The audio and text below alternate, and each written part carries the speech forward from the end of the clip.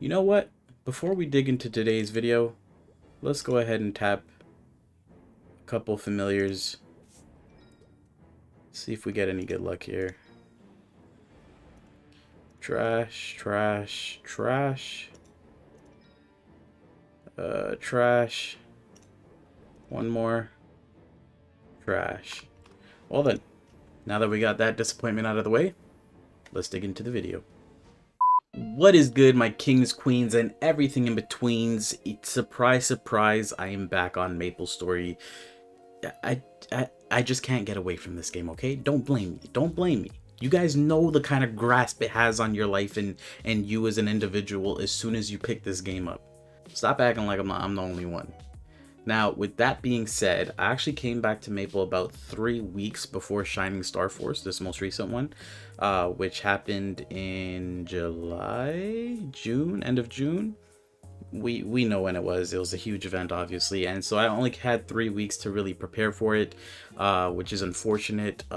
Just to let you guys know a little bit of insight, I haven't played before then since my last MapleStory upload on the channel, which was in May of 2022. So I haven't played in pretty much a year before I actually came back. And with only 2-3 weeks to prep for the most recent SSF, I had a big decision to make. And that decision was, am I going to continue playing on my Wind Archer, or do I finally pivot in this game after so many years of maining Wind Archer and actually main my most favorite class in MapleStory, the Demon Slayer? And as you guys can see on your screens, I opted to main the Demon Slayer, and I have no regrets thus far. It feels very, very liberating, no pun intended, to actually main the class that I've always envied, so to say. And I don't envy it as a class itself, like, oh, I'm so jealous Demon Slayers have such a good kit. No, we definitely do have a good kit, but I was more so envious of the players who would main this class because they were doing something that I felt like I couldn't. I just mained Wind Archer for so long and felt like it was kind of synonymous with MapleStory and playing MapleStory for me. So anytime I thought about playing MapleStory, it would be playing my Wind Archer, because, you know, I have so much time invested in that class. I'm so comfortable playing the class. And to be completely honest with you guys, just like how certain boss fights can intimidate us as players, like Will, I know the Will boss fight intimidates a lot of players at first, myself included, which I could get into, but that's a whole video on its own.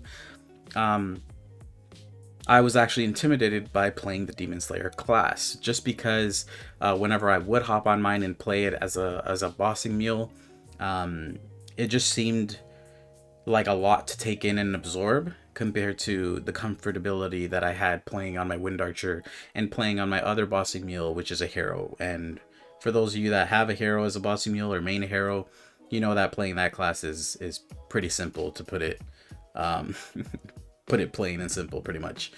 So Demon Slayer's always intimidated me, but I'm very, very happy and excited to say that ever since I joined back in, I think roughly June, I have been playing my Demon Slayer, and again, I have zero regrets for it. Now, when I was last playing MapleStory, what I was pretty much working on was just getting stronger on my Wind Archer and trying to push for 40k stat. He's at just about 39k stat, level 250. And yeah, I was pretty much working towards an H Lomian and H Lucid solo. I could solo normal Lucid with no issues, obviously. I was just trying to get the damage down for phase 3 of H Lucid, because despite my Wind Archer having so much stat, and this is a pretty funny thing, and it's a whole nother rant that I could go on how I feel like MapleStory changed. But despite my Wind Archer almost being 40k stat, he's actually, it's like he's strong, but he's also pretty weak. And it's because I didn't go the star forcing route. I say the star forcing route like as an optional thing in MapleStory, but no, because I wouldn't grind so frequently, I wouldn't have like a ton of meso.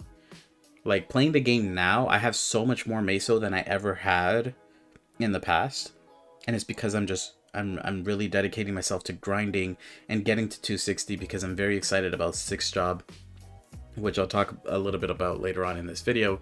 But I've been grinding more now than ever, and so now I'm like seeing 10 bill plus in my inventory all at once. Like, I've seen that like 2 or 3 times already since coming back, which before like was I've only ever had 10 bill in my inventory at once, one time ever. And keep in mind that I'm someone who's played this game, whether it's on and off or consistent, for a very long time. So so on my Wind Archer, I don't have the most Star Force on that character. I'm 40k stat with only like one thing at 21 stars, and then nothing at 20 stars, almost nothing at 19 stars. I only have like 2 pieces of equips at 19. So like my Star Force on my Wind Archer are lacking heavily. Therefore my attack, my raw attack power on that character lacks heavily. Therefore he feels relatively weak compared to my Demon Slayer, because on my Demon Slayer I'm actually doing things the quote-unquote right way, where you just prioritize Star Force, you save up for those big events, and then you focus on cubing later once your item is kind of completed. Now, because I'm a cubaholic and I love seeing stat on my character, it makes me feel better, it makes me feel more powerful, it makes me enjoy the class more. I am taking a little bit of shortcuts. I don't want to get too much into my equips right now, but for example, I did cube my belt. 27% strength is just the first time I've seen more than 18% strength on my belt, and now it's only 16 stars, but I know my superior belt is going to be one of the last items I get to 21 stars. So I'm fine keeping it with 3-line legendary and just trying to get backups of actual other belts so that I can just transfer over the potential. But even if I had to lose this potential, I'm not too sad about it. I did it during the accessory DMT, so it didn't cost as much as it normally would have, even though the belt was a little bit stubborn. But either way, I'm taking certain shortcuts like that, but I'm really not spending a ton of meso trying to get a good potential on items that I know are not completed, which is pretty much everything. Now, currently I am wearing my meso gear with a little bit of drop. I do have my damage gear in my inventory. Again, I don't want to get too much into that stuff. But speaking of my gear, like if there's anything you guys want to see progression wise or video wise or entertainment wise, if there's anything you guys want to see me doing on my Demon Slayer, or any type of content you want to see on my Demon Slayer, feel more than free to let me know in the comment section right below that like button. I have a lot of passion for MapleStory right now. It's burning quite bright as it does. And I'm hoping that this time around playing the game is going to be more of a consistent thing, as opposed to being, you know, that seasonal type of return and then quit and then return and then quit. And I think the biggest thing playing a factor in my hopefully consistent playing this time around is that I'm playing on my Demon Slayer and not just playing my Wind Archer because I feel like I kind of have to, because it's comfortable for me. So I actually feel, again, extremely liberated that I'm not on that class anymore. I feel like I've been freed from the chains of my Wind Archer, and it feels good. So the only thing that I feel like I've been kind of struggling with in the game is trying to adopt to the, you know, hoarding meso from event to event mentality. It's hard for me to be patient as a player who loves, and always has, ever since I started playing back in the day, always has loved seeing, you know, gains consistently. Like, it's hard for me to stay motivated as a player when I'm not seeing many gains for 3 to 6 months at a time because I'm hoarding all that meso for one big event. Now, obviously, I know that's the smarter thing, the better thing to do, and I am doing my best to adopt that philosophy. But that's something I've been struggling with and trying to incorporate in my own game plan when playing my Demon Slayer, because while it's working out for me so far, it just feels extra harsh when, you know, you don't necessarily get as much as you were expecting to, or as much as the calculators say you were going to get, especially if you saved up for X amount of time for an event. So now, luckily for me, I haven't been back for too long, but don't be fooled. I did make a decent, I know decent amount of meso in today's MapleStory is like 50 bill plus. Like, that's like bare minimum decent. Which is roughly, you know, kind of how much I've made so far since being back, maybe like 70 bill or so.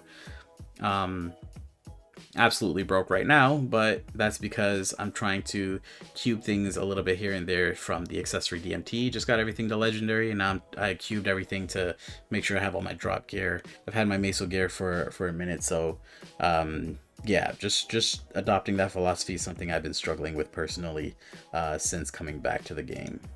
And with that being said, what I've been pretty much working on with my Demon Slayer is hitting level 260 as soon as I can. I'm doing as much training as I can to hit that 260. I want to be ready for 6th job, you know, ahead of time, but more so than that, I want to start working on that SAC, the Sacred Force, or Sacred Power. I'm not even sure what exactly it's called, but I want to start working on that. I have a couple, you know, symbol selector coupons saved up for that, so I'm really looking forward to it.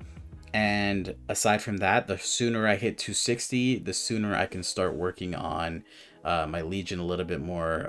Right now I'm at 6577. When I came back like 2 months ago, I was at 62 or 6300. So this is just from passively leveling up, you know, the Burninator classes that we've got and my Demon Slayer, because I made this my Hyper Burn or Terror Burn or whatever it's called, Super Mega Burn. So yeah, my Demon Slayer was actually level 212, 257 now, so huge gains on the Demon Slayer. Feels really, really good. However, it also kind of feels bad, man, because my Wind Archer, I've spent so much blood, sweat, and tears grinding that character up to 250, and like I've spent so much time meticulously upgrading its gear. Like on my Wind Archer currently, I have some of the best flame scores you can ever see in MapleStory. Like one of my CRA pieces is like 180 flame score. It's absolutely mind-boggling, and I just spent so much time on that character and playing that class, and I remember grinding day in, day out, and you know, just sloshing through the mud to get to my goal of 250 on that character, and be able to do some of these bosses that it's able to do, you know, kind of mostly Lu Will, you know, in a party setting, or at least as a duo. And my Demon Slayer, I've been playing it for what, 2 months and a half now, and it's already feeling like it's surpassing my Wind Archer that I spent so much time on. And it's just the pace of the game, and it's not like I'm putting in way more time than I was then when playing the game. It's just that things are just so much faster, especially with these huge Terra Mega Burns. Because yeah, I'm doing bosses on my Demon Slayer that I've never had the opportunity, or that I never really got into doing yet, because they were harder back then. And so, you know, less parties and more strict rules on who can join, and etc, etc. Pretty good progress. A little bit bittersweet, because my Demon Slayer again feels like he's passing my Wind Archer a little too fast, and I know that's a good thing, but it's also like, again, a feels weird, man, type of situation. So but yeah, that's pretty much, you know, when I came back, what I was doing before I came back. You know, me trying to adopt to modern and, you know, proper Maple philosophy, and, you know, the hoarding of mesos from event to event. The bittersweet nature of my Demon Slayer, almost, or if not surpassing my Wind Archer in many different aspects, as well as my plans moving forward for my Demon Slayers. Now, if there's anything, again, that you guys want to see me document or showcase on my Demon Slayer, again, feel free to let me know. What I will be doing, regardless if anybody really cares for it or not, just for my own sake, is I will be doing a limit testing series on the channel of my Demon Slayer once I reach 30k stat. I know 30k stat is just an arbitrary number, but it's still 30k stat. It just looks clean, it sounds clean, it's kind of irrelevant to how much stat you have, because again, my Wind Archer is near 40k stat, but not necessarily the strongest character in MapleStory, right, for 40k stat. So when I hit 30k stat on this character, I will be tackling every boss, I believe up until Black Mage, pretty much, in a solo environment. And we're gonna just see how hard and how far we can get, how hard we can go and how far we can get. in those boss fights, and really put my Demon Slayer through the paces. But also it's so that I can kind of learn how to play my class even better, because there's still a lot of learning I have to do when really perfecting this class, and this series is gonna help me push that to the next level, while also showcasing to you guys with live commentary, you know, kind of what my Demon Slayer is like, and what it's like to even play a Demon Slayer through some of this content. So hopefully you guys can look forward to that. I might call it like a personal liberation type series or a limit testing series, we'll see. But I'm getting close to 30k stats, so that should be coming to the channel relatively soon. So if that's something you're at all looking forward to, then be sure to stick around. And then lastly, I've been pretty amped for 6th job and the future of my Demon Slayer. So that's why I have this burning passion currently for the game, and hopefully it's one that can last like the good old days. I'm meeting some pretty cool people in game, so you know, shout outs to anyone that I'm currently speaking to in MapleStory. Y'all are dope. Probably not watching this, but you know, what up? You know who you are. And yeah, so I've been having a good time training, chatting, bossing, progressing, and hopefully there's something you guys would like to see, so that I can go ahead and work towards that as well on the channel. Safe to say I'm back. Hopefully it's for a long time. Hopefully it's for a good time and a long time. And with that being said, guys, take it easy, get them gains, and keep it locked in right here at Crown Gaming. Bye-bye.